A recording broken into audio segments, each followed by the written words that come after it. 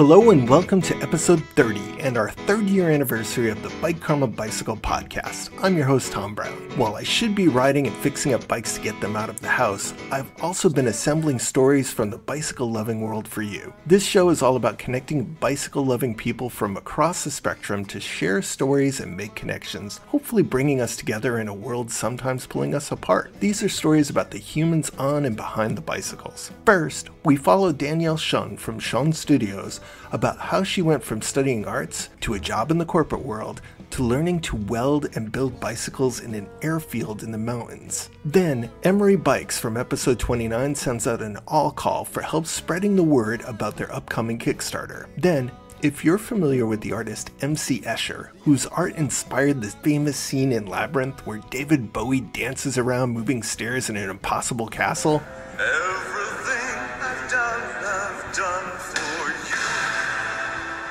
then you may like the way Weis Manufacturing from Brooklyn builds their bike frames. Finally, friend of the show and founder of the Builders Ball Bicycle Show in Boston, say that 8 times fast, shares a story about taking his daughter too far on a bike trip. You have a lot of podcasts to choose from, and I really appreciate you coming along for the ride on mine. Let's roll out.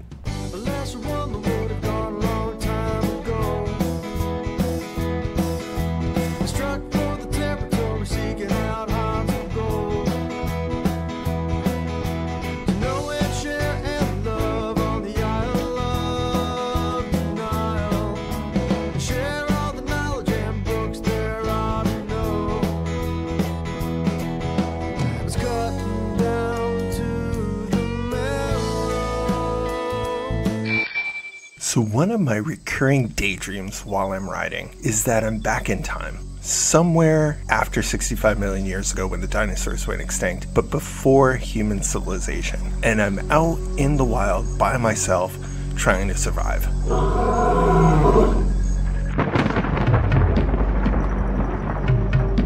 One of the things I do eventually is I eventually try and think about making a bicycle. And making a bicycle is not really top on my priorities if I'm going to survive in the ancient world, but I'm trying to do it anyway. And I keep running up against, I need metal. I could build the whole thing out of wood. I even thought about making some things out of like glass or rock. But in the end, you really just need metal for some of the parts. There's really nothing else that'll do if you want to have a modern bicycle. So modern bicycles depend upon metal. So finding metal is hard. I'd have to mine it, then I'd have to extract it, and there's nobody around to help with that. So then I start thinking about how all of human society is defined in its development by the development of metal. So we go from the Stone Age to the Bronze Age to the Iron Age. These were huge milestones in the development of humankind. Not only finding metal, but refining it. I mean, metal, you don't find it in big chunks on the ground too often. You have to mine it and separate it and refine it and change it and then forge it with heat. It was such a big deal that the ancient Greeks and Romans had a god in their mythology specifically for forging metal. Hephaestus in the Greek or Vulcan in the Roman. And it was like his superpower to be able to work with metal. So just like how chefs go back to traditional recipes and farmers go back to heirloom varieties, people who enjoy understanding how bicycles work go back to metal craft. Titanium, aluminum, and the mother of all metals for bicycle craft, steel. If you've ever been flying down a hill at over 30 miles an hour and looked down at your bike and thought, God, that's kind of a thin type of material that I'm entrusting my life with. It looks like a few broomsticks that have been put together. I wonder if that's going to stay together. That little existential doubt that you felt transfers into a curiosity about how to stick metal pipes together to make a strong frame. So don't worry, If you come here for the stories, you are not going to be left behind on this one. It is not a technical discussion. It is a story. If you are a person at the very beginning stages of wondering how to change a flat tire so you can keep going, imagine that you're on a continuum with everyone else who's ever worked on a bike. You're at the beginning stages where you're wondering about how to adjust your brakes, how to make your flat not be flat anymore, and then as you gradually progress, you eventually get to a point where you start to put learning how to weld onto your list of things to do. And it's weird, it creeps up on you. Go into a room at a bicycle co-op, go into a mechanics area and ask who knows how to weld. You'll get a couple of hands going up, and then you say, who would want to weld? And then you'd get more hands going up. And it's just something that happens. It's a direction you eventually get called to. It opens up a whole new doorway of creative possibilities. So if you are not anywhere near that road yet, this is a story about learning and the adventure of learning new skills. If you've seen that in your future, then this is a story about how one person went to find their way there. Welding is an art and a science, and Danielle Shun from Shun Studios in Canada definitely has a strong foot in both of those camps. Here's her story about going from a background in art to a steady job in the sciences to becoming a welder and somebody who makes beautiful bicycles and other metalwork.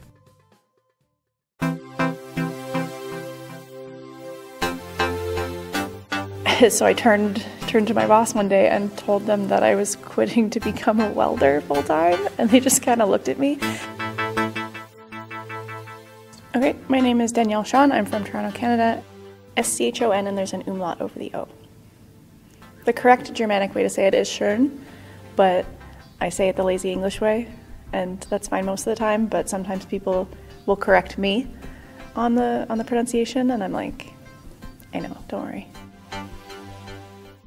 I run a metal fabrication shop, Shun Studio, located in Toronto, and I do custom metalwork, race bikes, art, and all sorts of fantastic things.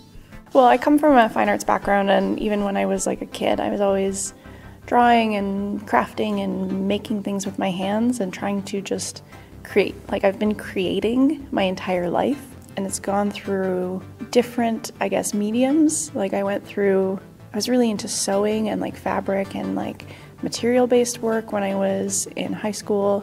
When I was growing up, I wanted to, like, my dream job was to be a prop master for Cirque du Soleil, because it was just like, I would go, my mom took me and my brother every year for Christmas, and like that was like our family Christmas thing, and I was just blown away by like the costumes and the props and like all this like magic that people would just make out of nothing. It's just a person who's like, here's a concept, make a thing, and they just like build all these beautiful things. And I was always like I really just love that concept. So after school, after I went to OCAD, the Ontario College of Art and Design, for photography, I just fell backwards into a super corporate, unrelated job. I was working in IT strategy management, and it was actually just like, I had just got out of school, like broke college kid, no idea what I'm doing with my life, and got a job through a friend of a friend. It was a really good job, like great company, great people, and it was really interesting, like as an art school kid, to be thrown into this environment of like business people and CEOs and like all that kind of strategy management type of stuff. So it was fine for a while, but it was very draining in the sense that I wasn't doing anything creative, and I was very, like, I didn't feel good after a while, just because I was like a little bit of a life crisis in the sense where it's like, oh, like this is not a career for me, this is a job, and you have that fear of just becoming complacent and getting stuck in it, and then being in it for so long that you can't get out, and like just having this fear of like losing my whole creative side and like all that. So I ended up actually at that time going back to school, night school, for welding, because it was just something that I was always interested in, and it was kind of one of those things where I was like, this is a cool thing that I could try, and I can take one night class, and if I hate it, I never have to do it again. And if I like it, I can keep doing it. And it was like, at least it'll be something that I can do, and I still have the safety net of my full-time job, and I can just go and like 2 evenings a week and try it and be making stuff and see how that goes. So I did one class, and I really liked it, and I picked it up really quickly and got like really good feedback from the instructors. So I did the next class, and then I did the next class, and then I basically accidentally worked my way through an entire welding diploma when I was still working full-time. And then it got to the point where I couldn't do any further schooling part-time because I was moving more into like intensive training, and I was advised by my instructors to look into NDT, which is non-destructive testing, which is like a kind of quality control aspect of it. And that's all nationally certified and like full-time. So you have to, there's only 3 places in Canada you can have that training, and it's like a rolling basis. So it's only like 2 weeks a year at this place. You either have to go to like fly out to Edmonton or Hamilton, and it's a whole big process. So you were kind of getting taken with this flow towards a destination that you didn't really pick, but it wasn't horrible for you. You kind of getting swept away. Yeah, and it was just one of those things where it was a difficult decision to make because it's scary to leave your safety net. And I was pretty young at the time. Like I must have been like 21 or 22. It's like a big step to like, and I was living downtown alone at the time. Toronto's an incredibly expensive city, and it's like, okay, well, how do I pay? I'm just going to quit my job and like go into this complete other industry. And like I had to do the NDT certifications is like several months of training and testing and certification, and then you have to find a job unless you are hired on somewhere as a trainee, and then they'll send you out to do the testing. It's a pretty tricky industry to break into, so there was kind of this, I knew there was going to be quite a few months of like unknown, but ultimately it was just like I've been going down this path, and it's compounding, and I like what I'm doing, and it's just kind of like a new thing, and I'm young enough that if this sucks and doesn't work out, then I'll just do something else. Like, why not give it a go? So I turned to my boss one day and told them that I was quitting to become a welder full time, and they just kind of looked at me. And I also I was in a position where I had like long-standing relationships with like clients, customers, that I spoke to all the time and whatever. And I had to like call through my client base to be like, hey, like I'm leaving the company, like this is who you're going to be talking to next, and like super friendly with a lot of people. So they're like, oh, like cool, like what are you doing? Like a lot of people moved around in the industry to different like companies and stuff, and I was like, I'm going to go back to school to be a welder, and they're just like, what? So I got a lot of interesting reactions from that. So I went and did my NDT schooling for a while, and after that point was when I started getting into like frame building, because through all that time I was like riding in the city, racing, trying to get more seriously into road racing, but like had always just kind of had crappy bikes, like nothing amazing, like nothing special. And I was like, okay, well, at this point in my life, I'm a certified welder. I'm pretty handy, and I've been kind of seeing, that was like around the time that frame building was starting to have a bit of a moment on Instagram. There were like a couple of builders that were like posting stuff before it really blew up. I was like, okay, I know this is a thing. So like, how do I do this? Like, how do I figure this out? And I found out that Paul Brodie, who is arguably the father of Canadian mountain biking, is based out west in Abbotsford, BC. He was teaching. So I went out west to learn from him and built my first road bike with him. And it was basically just because I needed a road bike for myself. And I really like had a great time. He's a fantastic teacher. He's just one of those people that is just so stoked on bikes and loves his craft and loves that you're there to learn the craft, and is just so excited to share his knowledge with you, and is just like such an unbelievable wealth of knowledge, in the sense that like you ask a question and without even thinking, he'll give you this like just incredibly in-depth answer that has like so much more information that you even expected to get, and you're just looking at them and you're like, oh my god, I hope I can remember like half of what you just said.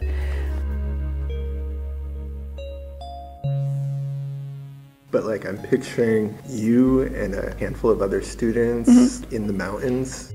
Honestly, the school is on an airfield in Abbotsford, BC, which is like this tiny little valley town next to, it's like super close to the American border. You're surrounded, like you can see the mountains, it's gorgeous.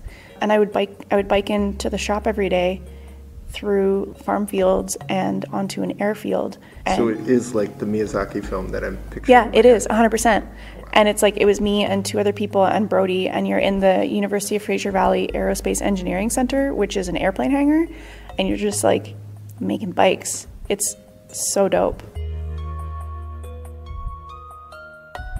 So the course with Brody is only a couple weeks. They're basically intended to build you a bike, and you work through it's a very basic approach because it's supposed to be all encompassing in the sense that anybody could walk in off the street and you end up with a bike at the end of it. Some people approach it with the intention to, I'm going to go learn from this person because I want to become a frame builder. Some people go, Paul, I remember, told me, he's like, oh, we have like families come in, and the class, like it'll be, 3 people in a family for 2 weeks, and it's just this really lovely experience of them all building bikes together, and then they go to do bike touring together on the bikes they built, which is like really sweet. Or like myself, like I didn't go with the intention of becoming a frame builder. I went because I needed a road bike, and I'm like, okay, I'm a welder, like I can do this. I'm pretty handy, like I like to figure things out. And the way that I've tried to move through my life is, what skills can I acquire that will further the crafts that I want to do? So actually in school, you don't learn very much brazing. It's all like TIG and MIG and stick and like the industrial processes, and like you do some like torch cutting, which is oxy-fuel, but not a lot of welding schools really teach traditional brazing, fillet brazing anymore, because it's not really relative to industrial process. And welding school is industrial to get you into the industry, like working as a pipe welder or fitter or whatever. Artisan welding is it's not very really taught. Yeah, it's a very different stream. I hadn't done really any brazing, so I was really interested in that aspect of it. So brazing is gas-based. There's gas involved in the other ones as well, but you basically have a torch, and you have your oxygen and acetylene, or some people use propane or a mix, flame. And it's a slower process because it's technically a joining process, not a welding process, because you're not melting the parent metals. So when you think of welding, you think of like the blue sparks and like the electricity and like the crackling. That's arc welding. That's either stick or TIG or MIG, and those are electrical processes.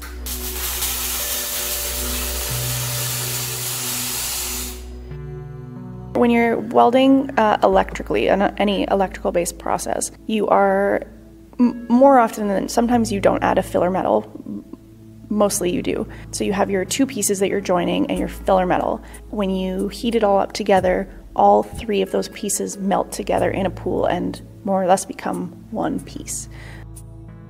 So brazing, it's like soldering's older brother, kind of higher temperature. You do not melt the parent metals, so the bike tubes basically don't melt. You're putting them together. You are melting a filler metal on top of it, and it fuses the joint together, but it does not melt the 2 parent metals. So that's kind of the fundamental difference between the 2.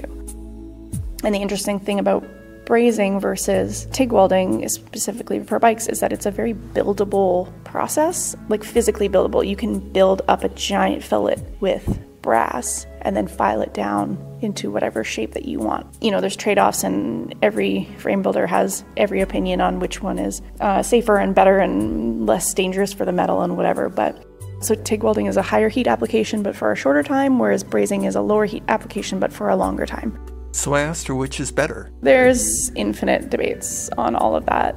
It really comes down to a lot of things. It comes down to your tubes, it comes down to the fillers that you pick, the quality of your fillers. Heat control is a huge one. If something has a lower tensile strength, let's say in filler and metal and whatever, but it's like a beautifully executed weld or braze, that's going to hold up significantly better than maybe a filler or a material or whatever that has a higher tensile strength, but was just like you dumped so much heat into it and the fit up's really crappy and like you just ruined the weld. Yeah, they all have, some of them are more appropriate in different applications, and depending on what you're doing, and you need like more tensile strength in different areas. Like some are more recommended for different applications than others. But if you apply a process correctly and are considering like your torsional stress factors and where the weight is going and all that stuff, like one is not worse off than the other. As long as it's all comes down to like heat management and recognizing process and, understanding your tubes and alloys and what heat does to metal.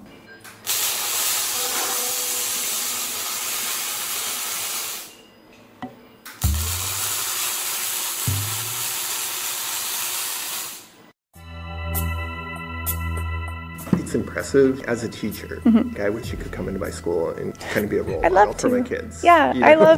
I really love talking to kids about this stuff. Because you've found a balance between the artistic sensibilities, the creative process. Trying to. And being very, very scientifically clear-minded. Yeah.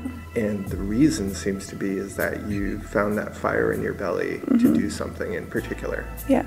And that's the hardest part as a teacher, is to like kind of incite that passion in people. If you are trying to get somewhere, I can totally help you. Yeah. I can give you 100,000 ways to learn something, to remember something, to apply yourself to something. But if you don't spend the time finding where that fire might come from, no one can do that for you. Exactly. They can show you sparks, but it has to come from lead a horse to water type thing. Yeah, it's really difficult, and like, not to say that I don't struggle with that still in my life. Like, I have a lot of my close friends are from art school and like working artists and stuff like that, and we have these like existential conversations all the time where it's like, what am I doing? Oh my god, does anybody even care? Like, does any of this even matter? And it's like, in an independent fabrication house, is like, I spend a lot of time by myself in a room making stuff, and like sometimes it's hours and hours and hours, and you're there for like days at a time just working on something, and you get stuck in like a weird headspace of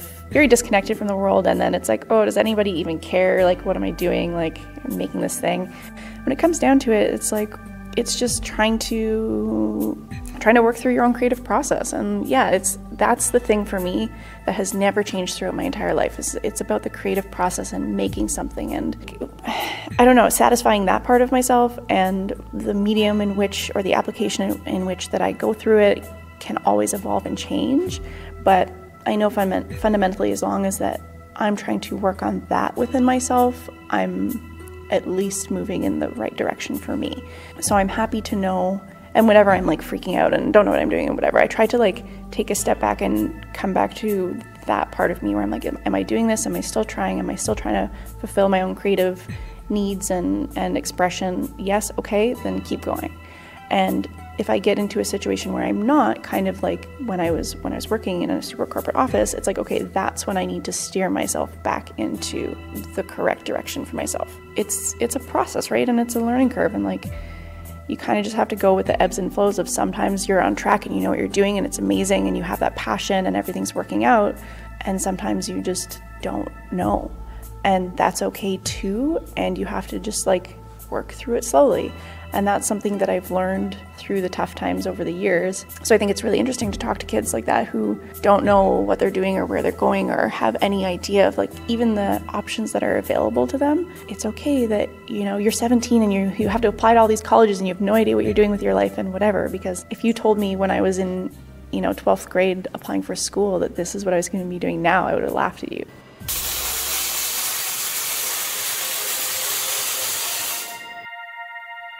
I didn't even know what half the stuff was when I was in high school. There's a kids program, like a Build-A-Bike program in Toronto through Charlie's Free Wheels, which does works with a lot of low-income families, and the kids come in and through like donated parts and the mechanics and the volunteers, they build a complete bike from start to finish. So they gain that knowledge of the mechanics, all the parts on a bike, they can do the basic service, and then some of the kids who are really great at the program can then get hired on as mechanics at the shop after.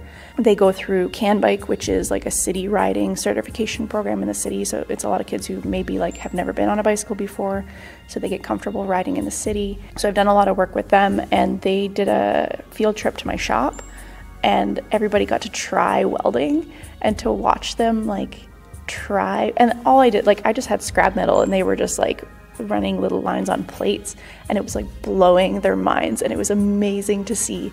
Especially like the girls in the class were like, is this a thing that I can do? And I was like, yeah, definitely, like this is for sure a thing you can do. And I got so many questions from kids being like, if this, like, what do I do? Like, how do I get into this? Like, this is, what do I go to school for if I want to do this? And I was like, it's super easy. Like, there's so much available to you that you don't even know. So it was really cool to have the opportunity to like maybe light that fire in someone else. Literally. Yeah. Yes, literally and figuratively.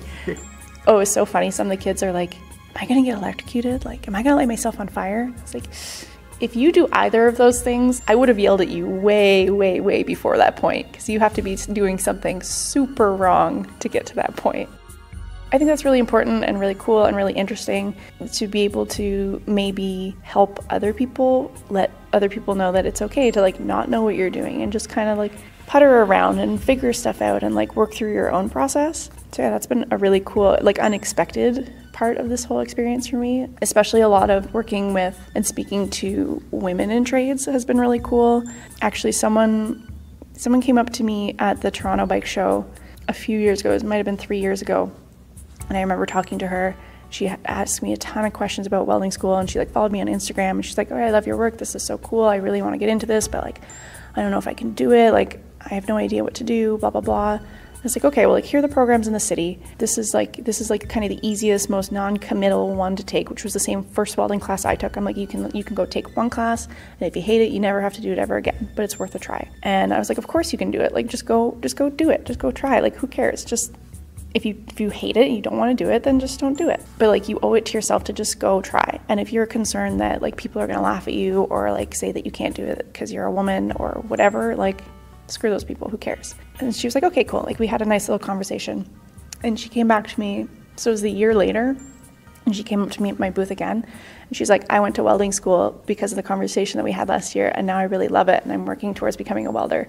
And I like almost started crying. I was like, oh my God, this is like the coolest thing that's ever happened, that I could have the opportunity to like give someone else the like, yeah, like the drive to go and push through what they're trying to do. So yeah, that was really cool. That was a really cool experience.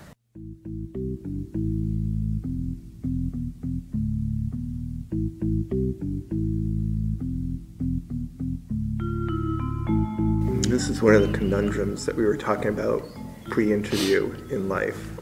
What is success in life? I don't know. Who knows? Success in life, it's like you think to yourself, well, maybe if I publish a book, I thought for a while that would be my benchmark, or if you get this many listeners, or if you do this many bikes, or if you do, and it's really those moments which make up the mosaic of life. For sure. It's not a mountain as much as it's all these little hills. Yeah, it's a journey, right? Like, that's the whole point. And like, that's a really interesting point to bring up of like, what is success? How do you define success, especially in the bike industry, and especially in like being here at NABS in this like little niche corner of the market of this hand-built custom artisan bikes. It's like, how do you define that success? It's like, I don't know. Everybody that you talk to has a different definition, and it's not to say that one is any more correct or incorrect than the other. Like, what one builder wants to do and accomplish is completely different than what another wants to do. Like, I don't really have the desire or intention to bang out 100 bikes a year. I don't want to do that. Even like the first year that I started, I was trying to do, I just jumped full throttle into it, and I was like, I'm going to be a frame builder. Like, this was after I'd done all the welding. I have my shop. Like, this is the only thing I'm going to do. Because I still work as a courier, and I do like welding piecework and like just other shop work for other shops when I have to. But when I first started, I was like, I'm not doing any of that. I'm doing my own thing, just bikes. But then you got to pay your rent. You have to have your operating costs and do all that. And it's just like, I was building stuff that, not that it was bad, it was just, I was saying yes to everything because I had to make bikes to pay the rent. And I just was making stuff that I didn't love. And I was making kind of like, it was just simple bikes, just bikes. Like, none of the like super creative, like tiny intricate details and like lug work and the really creative drive side that is the focus for me now. That's when I kind of took a step back, and I was like, because I had made a few bikes and like didn't even take any photos of them. Won't put them on my website because it's just not what I want to do. And realistically, it's such a small network and community, is whatever you put out is what you get known for. So it's this catch-22 of, if you're doing kind of all these simple, straightforward bikes to, pay the bills and whatever, and that's what you're putting out, then that's what you get known for, and that's what people come to you for, and you're like, but this is not what I want to make. So I kind of took a step back and had to have an honest moment with myself where I was like, I would honestly rather continue to work in other capacities where I can and do that kind of stuff, and do more quality over quantity, but like in a sense, like personal quality over quantity. I want to build the specific creative art bikes that I want to build, that I am conceptually happy with, and fulfill that creative desire in myself. If that means that I build 1 bike a year or 3 bikes a year or 5 bikes a year, that's fine. And then if that, rolls forward and people see that type of work that I'm putting out and subsequently get the volume from that kind of work, awesome. If it doesn't happen, I'm happy to continue doing other things on the side to fill in the gaps where need be. So it's a learning curve, it's a process, and it's not always easy, and for sure you second guess yourself all the time. But it's fun. Where would people go if they want to find out more about what you do? You can follow me on Instagram. You can go to my website, which is www.seanstudio.com, or my Instagram, which is @SeanStudio. Great. Thank you very much. Yeah, thank you. It's been great.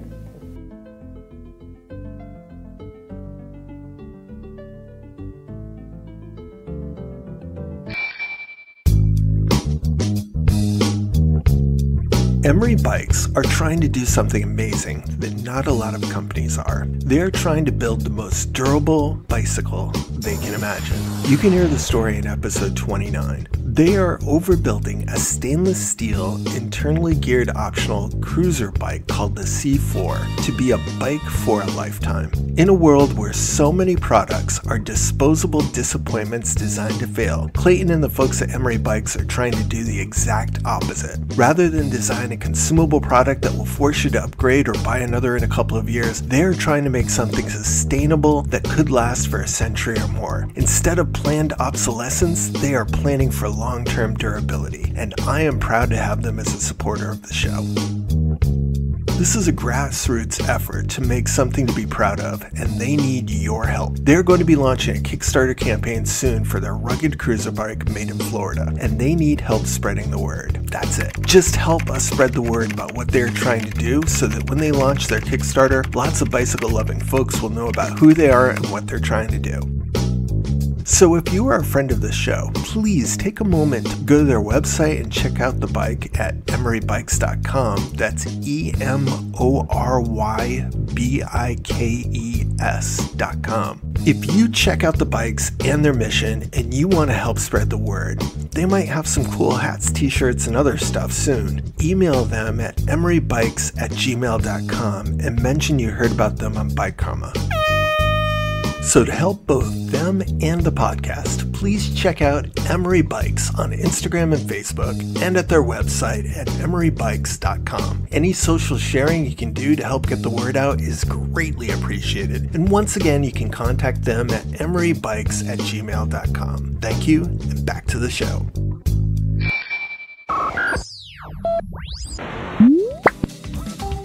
So one of the ways to check things on your bike to make sure everything's cool is to check that everything's even. But what if it wasn't meant to be even? That's what's so visually captivating about Weis Manufacturing's bikes. The rear seat stays look like an optical illusion. They literally come into the seat tube at different places. And it just looks beautiful, like it's a painting by Escher or Magritte. The design is both whimsical and clean, and apparently functional. I saw them at the Builders Ball in Boston, and also at the North American Handmade Bicycle Show in Hartford. This recording is from when I first met them up in Boston, so excuse the noise in the background. It was an exciting night. My name is Cole Bennett, Weis Manufacturing. And you're from Brooklyn? Yep, we manufacture everything in Bushwick, Brooklyn. So the thing that struck me as I'm looking at these bikes is they have an asymmetrical seat stay. Can you talk a little bit about that and what was the thinking behind it? Yeah, so we basically did the asymmetrical rear triangle for better power transfer. These are, racing bikes. We have people racing in the Red Hook crit on these. And it makes sense to have the drive side where the drivetrain is be able to take more force when someone hammers on the pedals for sprinting. And it also enables us to lighten up the non-drive side where there's less force being applied. I mean, for somebody myself who likes to look at bikes, I mean, they're just beautiful. You would think that having an asymmetrical product like that would make it seem off in a way, but it's more like an Escher thing where you're like, oh yeah, that kind of makes sense. What what got you to think of this? What was the thing that made you say, that's going to make sense?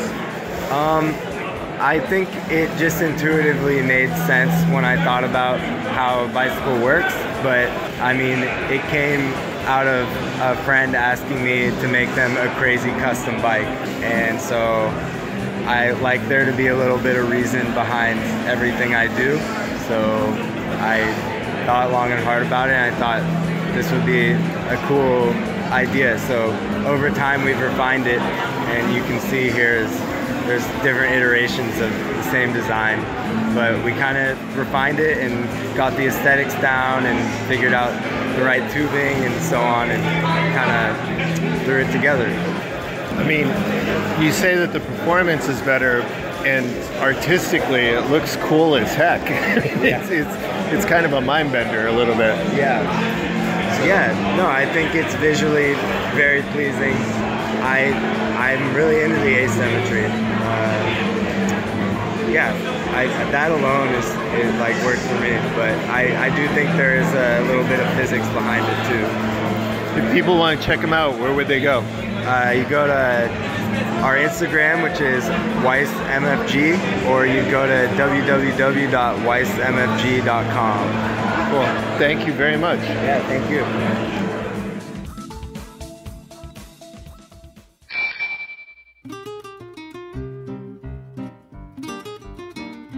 And now a segment from friend of the show, Eric Weis. You might remember him from such segments as What to Do When You Find an Orphaned Baby Possum on the Side of the Road, and our shared psychosis of imagining the bicycles talk to us, even though they're not. Or are they? Or is it in our heads? As our kids grow up and leave home and start to go to college and stuff like that, I look back and I think to myself, maybe I could have squeezed in a couple more rides with them on the trail a bike. But Eric shares a story today about one time that he pushed his daughter a little bit too far on a bicycle ride.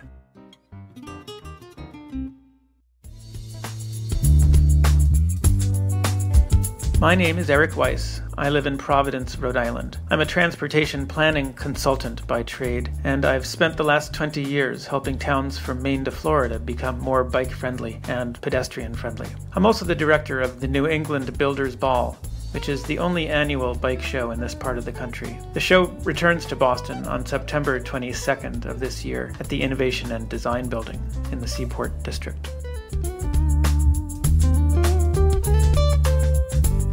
My daughter has always loved riding with me, starting when she was about 1 on her little front seat between my arms. When she was 4 or 5, she graduated to her Weehoo trailer, where she was in a recumbent position, and she had her own drivetrain back there, so she could make as if she were helping me propel the rig. We commuted to preschool that way most days. The teachers really loved watching us roll up in style at the school in downtown Providence. The summer after she turned 6, I asked her if she wanted to go bike camping with me, and she excitedly said yes. Her trailer bike had lots of cargo space, so I piled it high with our tent, sleeping bag, a thermarest, food of course, and the stuffed animals she insisted on bringing, and of course her blankie.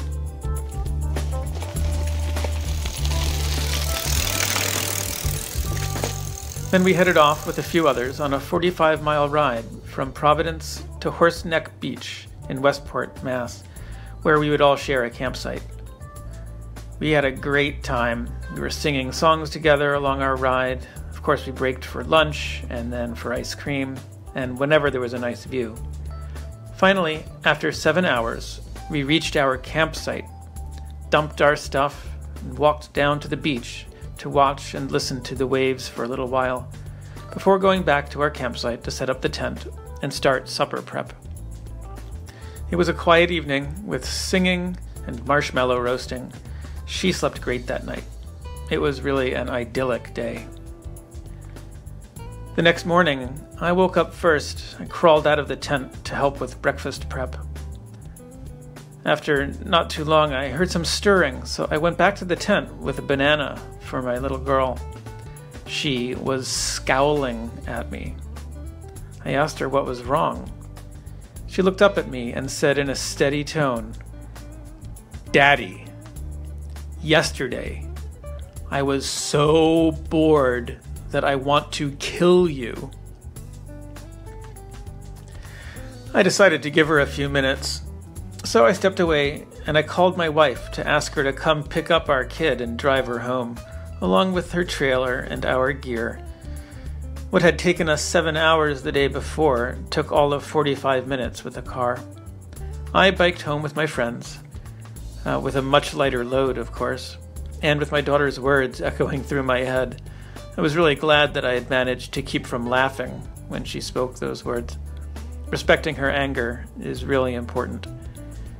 We made up that evening, and she even agreed to try another bike camping trip, but only if we cut the mileage in half.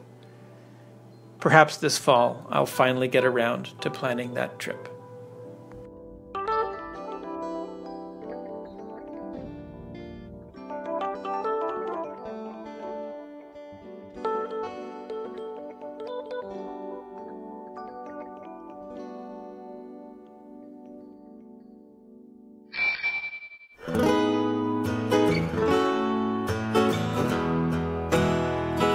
Well, that brings us to the end of another episode of the Bike Karma Bicycle Podcast. I'd like to, as always, thank Keller Glass and the band Mobjack for our opening and closing music. You can go check them out at mobjackmusic.com and probably everywhere else you can look for music. Thanks also to our guest, Danielle Schoen from Schoen Studios in Canada, Paul Bennett from Weis Manufacturing in Brooklyn, New York, and Weis Manufacturing is spelled W-E-I-S. And I don't believe there's any relation to our other guest named Weis, which is Eric Weis of the Boston Builders Bicycle Ball.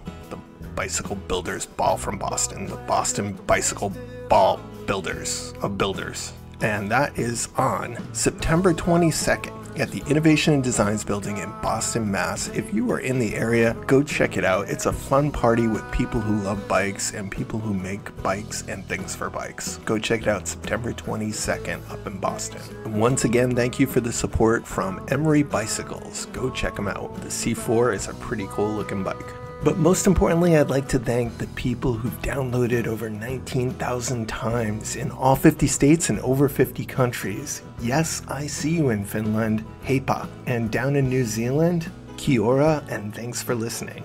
Hope I said those right. And I'm still looking for just one listener in Greenland to shade in that section of the map, but I'm patient, and I'm also patient for you, Oprah. I'm gonna wait forever until I get that phone call or email about you wanting to share your bicycle story with me. Can't wait. Whether you're Oprah or not and you want to help the show, please leave a review on any of the podcast sites. It's greatly appreciated. Like, share, follow, all that social media stuff is always appreciated, and sincerely thank you for that. If you have any feedback or you have any story ideas for the show, you can contact me at bikekarmaguy@gmail.com. That's bikekarmaguy@gmail.com. And you can also email me there if you have a product that you think is a good fit for the show. The Bike Karma Podcast is the intellectual property of Tom Brown. All rights are reserved, including copyright, trademark, and all that stuff. So hey everyone, Taryn's back from summer camp a little bit early. Taryn, did you know that there are some people who don't check over their bikes before they go on a ride? Oh my gosh. No, for real. You mean they don't do an ABC quick check? Right? Can you believe some people don't do that? Well, I don't want to lose any of my listeners, so every time before you go on the bike, do an ABC quick check, which is to check the air in your tires, your brakes to make sure they're going to work, your chain line to see that everything's going to mechanically be all right, and then your quick releases to make sure that somebody didn't flop them playing a joke on you, or they didn't get pulled on something when you took them in and out of the car, or maybe someone's trying to kill you. What's that red dot? No, you want to check all that stuff, and then you want to check over your bike and make sure that it's okay before you go heading off down a big giant hill. Do your ABC quick check each and every time you ride. Get in the habit of it, because even myself, after years and years and years, can forget some of that stuff. Well, thanks for coming along for the ride on this episode of the Bike Karma Bicycle Podcast, and until next time, Keep it square. what? Try it again.